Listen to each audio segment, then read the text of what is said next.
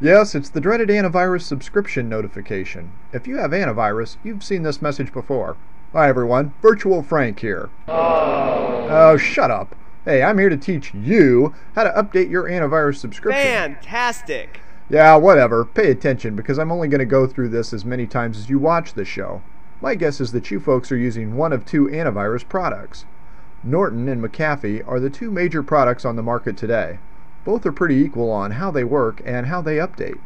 First, go to the internet and get to the appropriate website. You can go to the company or to cnet.com for a potpourri of stuff. If you go to Symantec, they make Norton. Notice in the lower left you'll see Update Virus Definitions. That's what you want, so click it.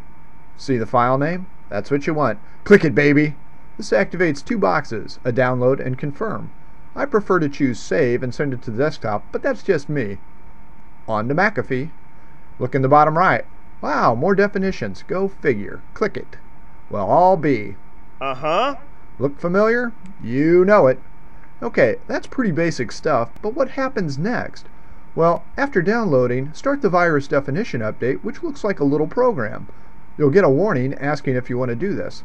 Say yes. After some updating, you'll get positive notification that the update's occurred. Great! Voila! You are done. Yes, and much easier than you expected, huh? Well, I hope this helps you how to understand doing your virus updates. I suggest that you do it a couple times a month. New viruses appear every freaking day. Remember, real Frank updates every 3 days because he's paranoid and a little anal retentive. Hey, if you got any questions, give me a shout here. That's right, they love me.